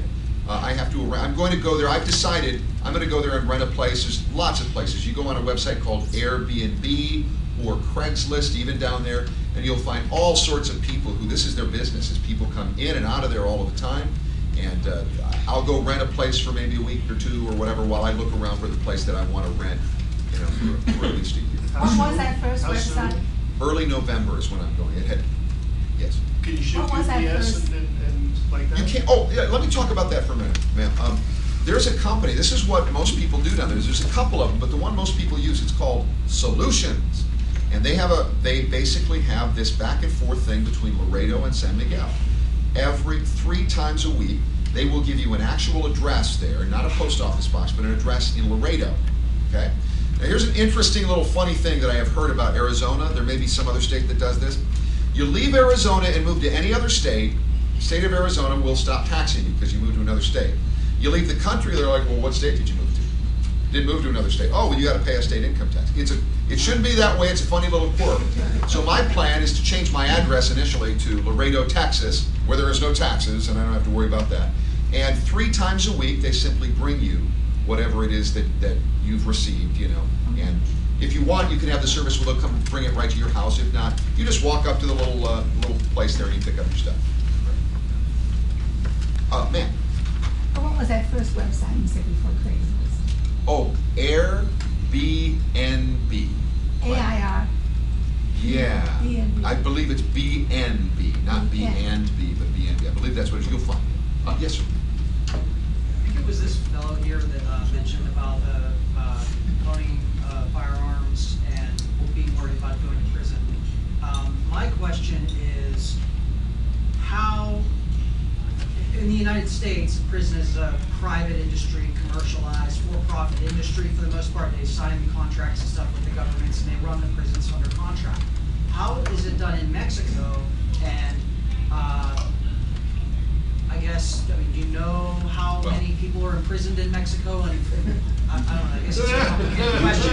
The inmates running the prisons in Mexico. Yeah, did you hear about that in Acapulco? Jeff Berwick was talking about that. They had a little anarchist society going on in there. He was talking all weekend about how they went in there. There was drugs, and there was hookers, and there was guns, all going on inside there. There was animals. There was a little bit of livestock. There was a peacock they found in the prison in Acapulco down there. Very interesting. Sir, I don't know. What I am told by the people who live down there is that in that town, it's such a little gem. The cops pretty much stay away from Americans. They just don't want the potential hassle. This is not the case throughout Mexico. It would appear to be the case in this town. This is what they tell me. We hope you don't end up in prison. Right, yeah, that's true, sir. I think I read a Nell's book that, yeah, you can buy a gun in Mexico through one store in Mexico City. Well, I'm sure this gentleman. I've got close friends down there in a little town there, Torreon, that's north of your place. If anybody wants the Mexican prison rules, here they are. It's turned into real corruption down there. They kill 5 taxi cab drivers in this little town that illegals and narcos. They don't care about no laws, but you better not be found with even a bullet down there, because you will spend serious time in the prison. You don't play games. It's not G you can have one or nobody's paying attention. You'll be a black people. Yeah, have you investigated Cabo San Lucas? I have, and I know people like it there. I have not. I just in particular like this place. I was looking at weather as one of my things. How's the humidity level? Low. Very low. Yeah. Except in August, and other than that, it's like this. Is there anybody I'm missing on the periphery? I keep looking at Elevation about 3,500 feet or something. I think it's like 4,000, something like that, as I recall. You're lucky that I'm smart. I really like it. Damn lucky. When you talk about Chile, is there a specific people, is it the culture, environment? What is the criteria? Chile is to me, feels right for all of the reasons that a person might want to leave the United States. It just seems to be very freedom-oriented, very business-oriented. You can now, they passed an act while I was there and it's already been implemented. You can Quiet, please. You can incorporate a business within 24 hours from the internet in your home. It's like that. There are 3 developments I knew about. One of them has kind of imploded. They weren't very well organized. There's Simon Black. You guys may be familiar with Simon Black. He's got something going on, although he's halted its progress for the time being. But this area of Chile that I'm particularly interested in is Santiago. That's the capital city, 5 million, magnificent city. If you drive about an hour and 40 minutes to the west is the coast. There is, Villa del Mar, you're familiar with it? Yes, it's like a little mini San Diego, very safe. I felt very comfortable there, very nice. Halfway in between is Curacaví. Curacaví is just wine country. There's beautiful vineyards everywhere, it's just gorgeous. This particular project that Mr. Berwick, this is the Dollar Vigilante, I don't represent them really, but they have got something going on in there that right now looks really cool. I went and saw the property. I am taught, they call it Gulf Gulch, Chile for you Ayn Rand fans. It was kind of cute. Yeah. The mountains are enormous. Everything grows there. They've already got all of the farms in there. It's just really, really beautiful. I love it.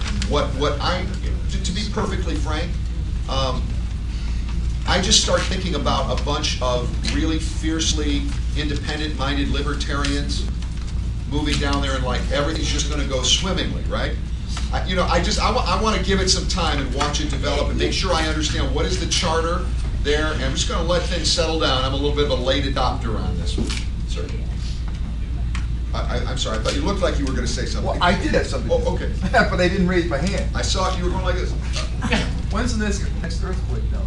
I don't know. There was one in Chile while I was down there. I didn't feel it. Okay. It was Chile is a skinny little country, but I tell you what, the length of Chile is the same as the bottom of Alaska to mid-Mexico. Very long, but very skinny. He had my question. I didn't know they have earthquakes down there. Chile is California. Yeah. It's what California was in the 30s, 40s or something. Yes. If you want to look, it's like here in Arizona, let me tell you what like Young is. It's what Prescott was 34 years ago. Yes. I mean, you know, you can see what's happening. And if you get there now and you start doing this, a lot of people are, I have friends that have bought hundreds of acres. And what happens is they see investments around the world of where they think movement is going to, where price is going to go up and why. They don't look, okay, I want to share this with you real quick and while you guys are yakking, because you hear me over there. When we started doing the Freedom Summit, we were looking, my children were still under 18 and under my dominion. I mean, you know, as much as that can happen. So I'm going, what if we move? I mean, I could see after 9/11, I knew, man, but here we go. So we had people coming from New Zealand to talk about immigration there. We had people from Europe, people from South America. Even this one guy, they're talking about they built south of Cancun Cayman Islands. And the Cayman Islands out there, there's hundreds of square miles where the average depth is like 30 feet. But because it's underwater, it's not claimed by any country or anything. So what happens when you build a big giant airstrip on concrete pylons like you're doing piers off of Miami's coast, and you have this enormous condo doing kind of city starting to build solid on the seafloor? I mean, you boom out there and you got your own country and done.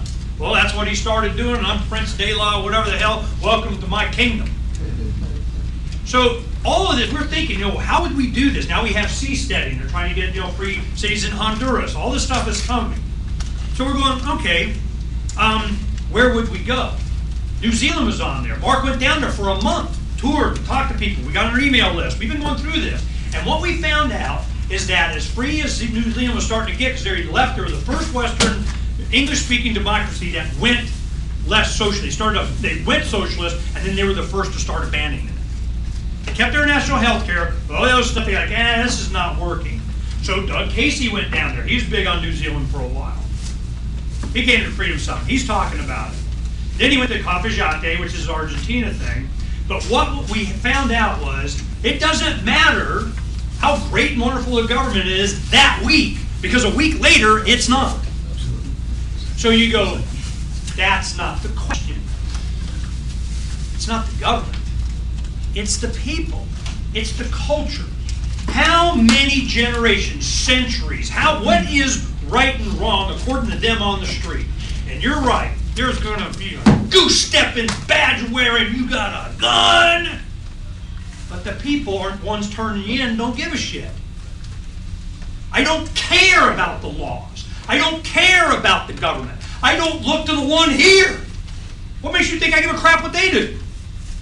I look to the people. And when I look at things like Chile, all the people that I'm talking to, it's the people. They don't see government or controls as legitimate. And what do we see about authoritarian sociopathy? What was the one experiment that they found when people of authority acted better towards the people? It was when the people didn't recognize their authority. And that's the difference in Chile. You know, folks, what he said is so true. If you think about it purely from a real estate, if you just go and cast your eyes upon some of this land down there, and you glance over and you see these vineyards, you're like, people. Adam Carolla does a podcast. He's a comedian I listen to. He always jokes that California is like a really pretty young girl who has never had to work for any attention. It's not for anything good that the government of California has ever done, but people like to go there because it's really beautiful. And you look at Chile, and you just, especially central Chile, although a lot of people like the south too, and you just think, man, at some point people are going to be snapping this up. So if that is of interest to you, the idea of getting in early, That's a place to check out, seriously, yes, sir. I noticed you left out leaves, I've been studying leaves. Yeah, I did leave that out. I'm sorry, I shouldn't have. No marijuana laws, prostitution leaves between consuming adults and kids on the hot and humid. And the police are friendly. It is humid, And that's the true. police are friendly, and they also fix flat tires for women. But I should have mentioned Belize. You're right, I actually have a former employee. She and her husband moved there, and they love it. Yeah, well, they're pushing for Americans to come there retire by Belize. It's a website now. I've been looking at that. So it's like beach, living on the beach and stuff. Good luck. It's a lot of freedom. The habanero.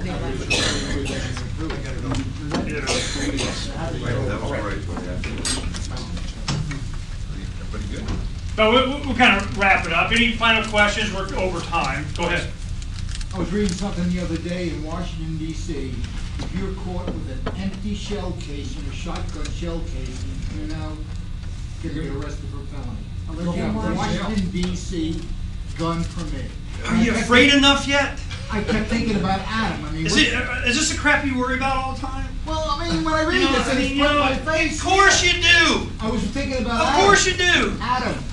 Adam Kokesh is like 60-something days in jail. 4th of July, he did the 12-gauge shotgun, loaded it in Washington, D.C. We will not be blah, blah, blah, see you next July 4th. Ooh, that boy didn't go to jail. And Adam and I are good friends. We know each other since the beginning. And I tell you, the week before he did this, I had him on the radio, and I go, you know you're going to do 5 years, right?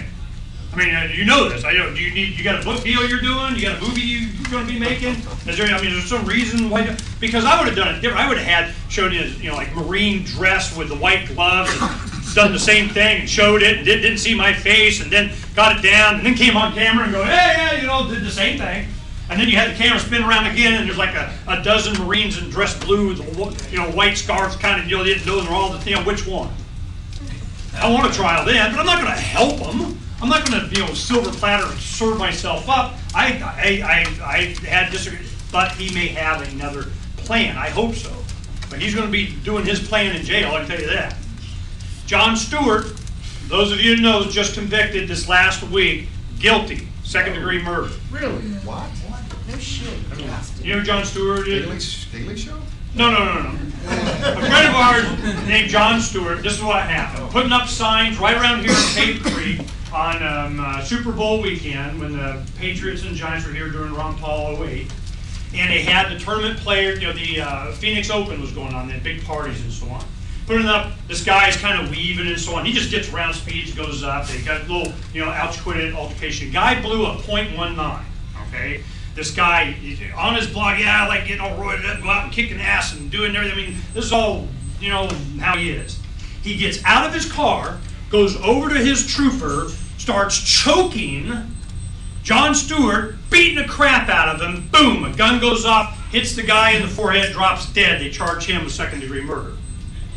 And the whole case came down and go, well, did he really feel his life was in danger? I mean, it's just seriously.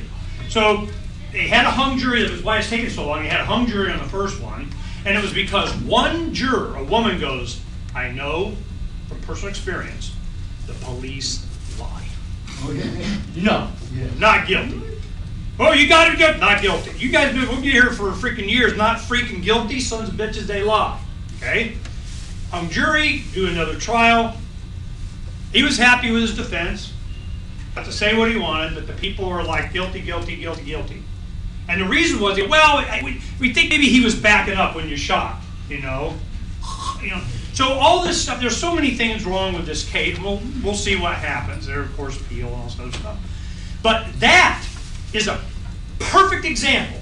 Guy gets out of the car, blows a .19 drunk, choking you, he's dead, and you get charged with second-degree murder and convicted eventually. So what am I looking at? The law? I'm looking at the culture of the people that sit on that jury. Poor Dyer, when they selected jury, Vincent Prenowitz called that French for jury stacking. So I am much more interested in what Jonathan's doing as an individual, making whatever decisions. Yeah, but what about this? But what about that? And I'm going, every single one of your points or questions you bring out about how bad it might be somewhere else, I'm going, don't you read the local fucking news? Are you kidding me? Fear and doubt. You're victims. The only people that are inoculated and insulated from this are the young people that sit in the back of their room in a classroom like this. You got a teacher up here. There's one kid back there. You're a teacher, Dave. You know, I mean, you know, it's kind of your coach. I'm going, what are they doing? You say anything, they go, oh, wow, my bullshit meter just went to here. Mandatory youth indoctrination camp bullshitter. Okay? It's so over. We have to prepare for what's next.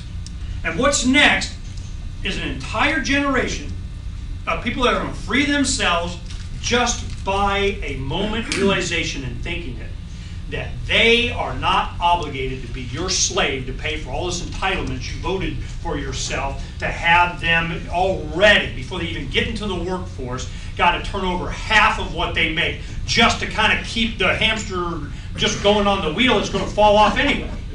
They got, you know, tens of thousands, hundreds of thousands of dollars in a student debt for a promised job that's not there, and they got the debt.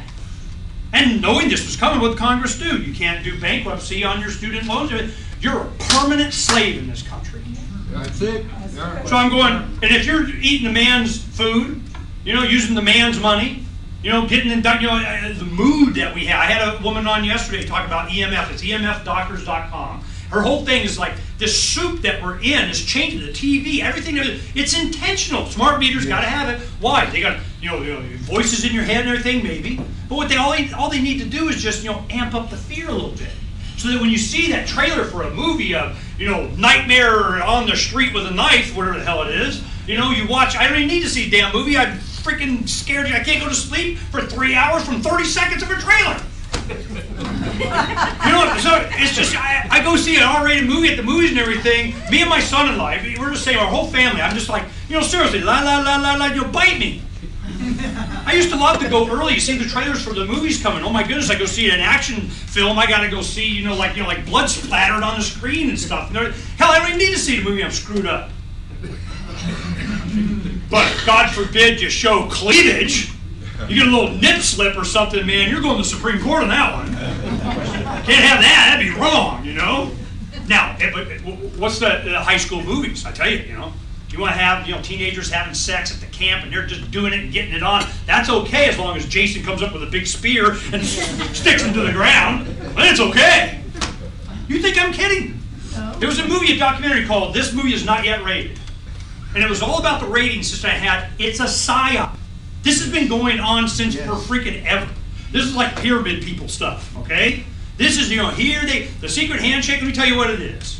It is new technology we got to control everybody now. The goal's the same. You're livestock. And when you start to free your mind, like Jonathan has done, and said, you know what? I've made the decision, maybe not here. Maybe over there, maybe I'm going to go. I'm going to take the first step. Just that first step. Who are the people who say now? I tell you what you are. You're bucket crabs. When the one crab, you got a whole bucket full of crabs, and the one guy's, he's going to get out, he's trying to yank him and pull him back in the bucket. Why? Why aren't they helping? Why aren't they pushing him out? Why isn't every freaking crab out of that bucket? Because bucket crabs pull guys like Jonathan back in because it makes them feel better. Misery loves company. Question. Frank. All right, go. Okay.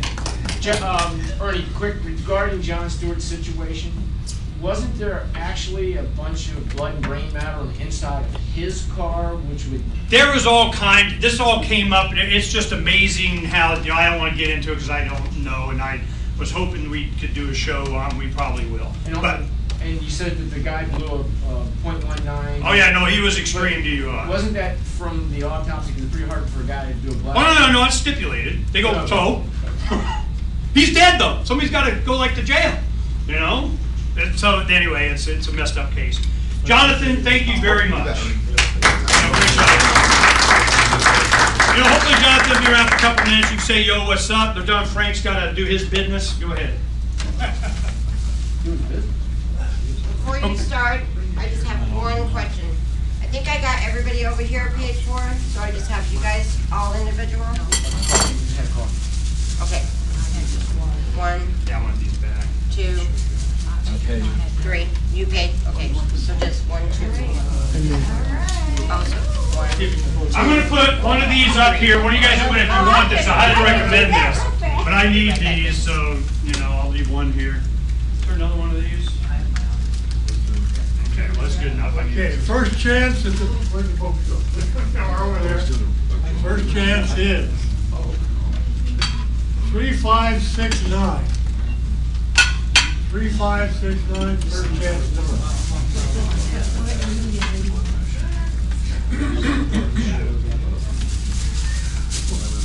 Where are they?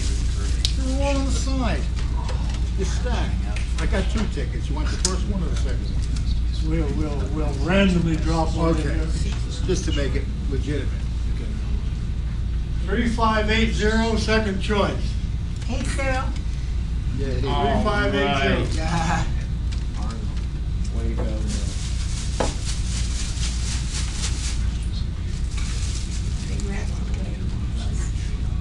Okay, last chance for a book is 3576.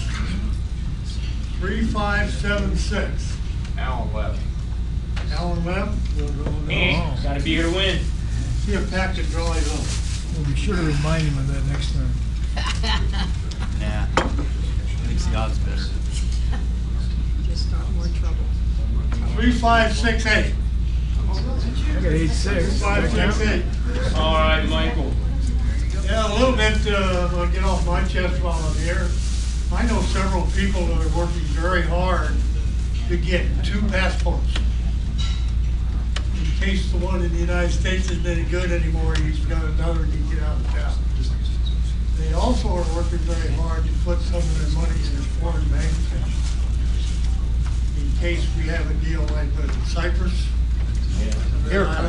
Poland this week just confiscated half of all the private pensions this week. It's coming here.